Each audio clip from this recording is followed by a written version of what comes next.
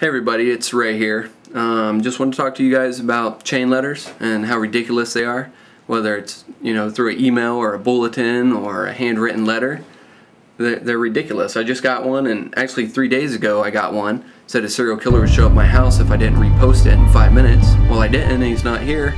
Plus, even if he did show up, he'd have to get past my alarm system, which is always on. I mean, how are you gonna do that?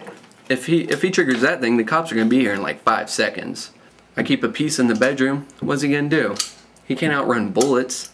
And besides, was he got some fancy tracking device that tells him where I am just by opening up an email? I don't think so. That stuff only happens in the movies. What's this guy going to do? He's going to sneak up behind me, stab me, strangle me? He doesn't got a chance. I know karate. I'm a freaking ninja, man. This guy ain't got a chance in hell. Right, guys. What's he going to do? I know I've been carrying on, ranting and raving, but I've had to get this out of my system for a while. It's just been bothering me, these stupid chain messages. But I guess that's all I gotta say. You guys have a good night. Thanks for listening. And oh, hold on, look at this, fresh off the digital press. This is a hate chain mail. If you do not repost this in the next 10 seconds, someone that despises you will kill themselves. Can you live with that for the rest of your life?